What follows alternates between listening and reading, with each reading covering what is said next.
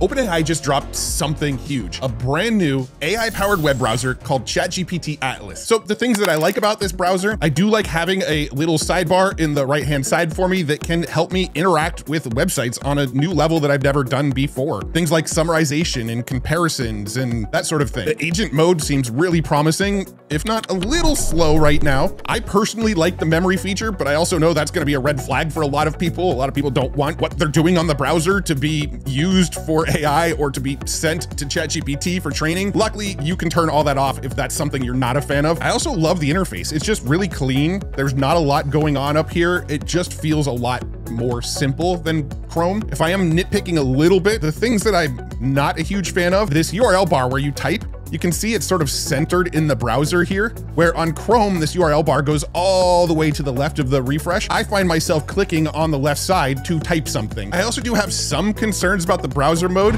prompt injection attacks being one of the main ones. If somebody designs a website in a way that's made to kind of screw with the ChatGPT agent, they can inject things into your prompts and make your browser do things that you don't want it to do. That could be concerning. I know OpenAI is aware of that and they're putting measures in place to prevent that. I might have to make my own sort of prompt injection website and then have the agent mode go to it and see if it actually works.